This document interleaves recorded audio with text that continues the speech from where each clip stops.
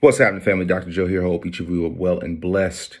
This particular title of this particular video, 3 things African Americans are doing now that our ancestors did not do.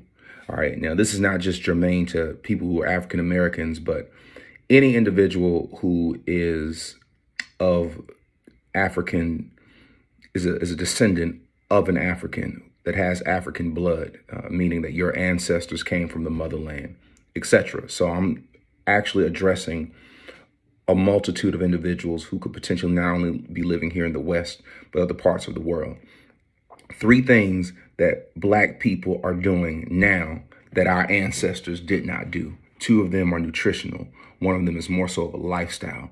It's very, very important because it allows you to see that in these 3 things that we are doing, we are not optimizing based upon our genetic predisposition. At the end of the day, no matter how you live your life, if how you're living your life is antithetical from your genetic predisposition, meaning what? Your ancestors from 20, 30, 40,000 years ago have basically put into motion the genetic manifestation of who you are right now. So even though you may live in Detroit or Los Angeles or Atlanta or Australia or wherever you are in the world, your genetic predisposition has been set for tens of thousands of years. We have to understand those things. The 3 things that Black people are doing now that our ancestors did not do. Number 1, overly consuming meat. Your ancestors, my ancestors, our ancestors were not huge meat eaters. Those who lived in fixed civilizations, maybe by the Nile and Kemet, in different places to where they were city-states and they were fixed, the vast majority of them were vegetarians. It's true. All right. Or the nomads or the hunters and gatherers were individuals who weren't fixed, but they were going from place to place to place. Those were the individuals that if they ate meat, they ate it sparingly. And it was a natural form of meat. So it wasn't this cattled, herded type of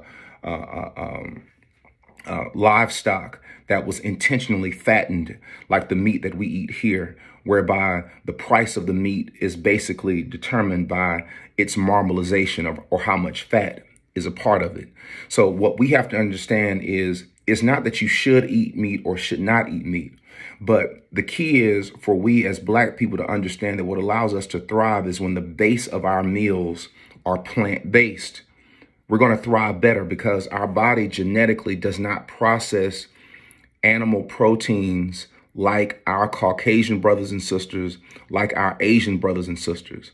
Genetically, we are different because of where our ancestors came from and how they lived their lives for tens of thousands of years, which put into motion the predisposition of our current genetic expressions. So by having this slave type of way of eating, and when I say slave type of way of eating, you know, the ribs, the turkey backs, necks, and the gizzards and the chitlins and all that stuff, our ancestors didn't eat that. And what happens is we overly consume that stuff, which is highly carcinogenic, which is the reason why we're the ones dying from these types of problems first. So the first thing that people have to understand is it's not about you have to be a vegetarian, because some people do thrive in the presence of quality animal protein at the appropriate amount. But it means that the base of our meals and our foods needs to be vegetarian or plant-based. That's number 1. Number 2, the second thing we as Black people are doing that our ancestors did not do is the overconsumption of sodium. Now, we as Black people suffer from cardiac arrest, strokes, hypertensive. We're number 1 on all of those lists, and that's not the list that you want to be leading in. And one of the issues is we have to understand our genetic predisposition based upon our ancestors. Our ancestors came from hot, arid climates. When you come from hot, arid climates, you're going to be doing a lot of perspiring, a lot of sweating, which means that in order for us to evolve, biologically speaking, biological evolution, all right, the genetic predisposition of our ancestors was one that had genes that would hold on to sodium in order for us to have a better chance to survive in those type of climates. meaning that if you give a person who is not of African descent a certain amount of sodium, and you give one of African descent the same amount of sodium, the person who's of African descent is going to hold on to those sodium molecules more than those who are not, because of that biological evolution over time, needing to do that for survival purposes. So when the American Heart Association says, hey, you need X amount of milligrams of salt per day, we as Black people need a lower amount. Now, the problem with that is not necessarily in the sea salt or the salts that you're adding to your meals, but it's the fact that we're eating so much processed foods that have sodium on the inside of it. All right, pizzas, French fries, packaged snacks, frozen dinners. 90% of the crap Americans eat have high amounts of sodium to preserve it, because once again, it's weaponized foods. So we have to understand that we don't need as much sodium as our Caucasian counterparts and our Asian counterparts because of our genetic predisposition. Lastly, I told you that the first two were nutritional. The last one is lifestyle. The last thing that we as Black people are doing that our ancestors did not do is we are walking around too big. Black people are not individuals who are made to be obese, to have guts and butts as we do.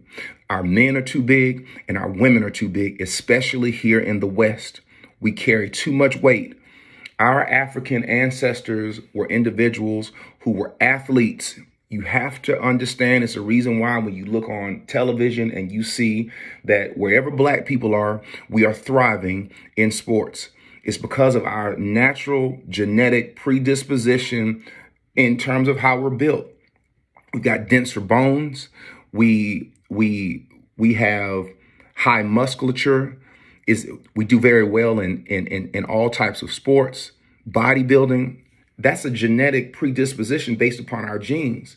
So when we are naturally predisposed to be these leaner individuals, however, we're living in a place to where we are the most obese demographic of any other race of individuals, that's problematic.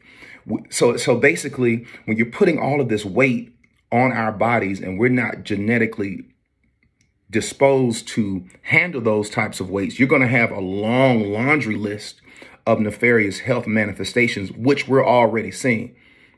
When you study the Vikings and when you study a lot of our Caucasian brothers and sisters who come from certain areas of Europe, a lot of them were a lot bigger because they're in colder climates, higher amounts of body fat, they have a completely different genetic predisposition than we as Black people.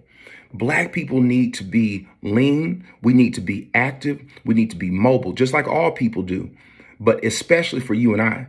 All right. Our ancestors were individuals who lived in a place that required them to be leaner for the long distance traveling, the long distance running, the long hunts, the things that required optimizing these athletic predispositions.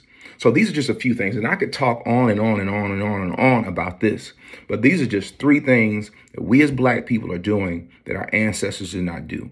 I hope you're learning from this, and I just want you all to know that everybody who's in the 40-day turn up, who's about to come through with us at the top of 2023, we're going to teach you all of what you need to know to optimize your life in a way that you are on the road to becoming your best possible self. Until next time, be well and be blessed, and we'll see you on the next one. Peace.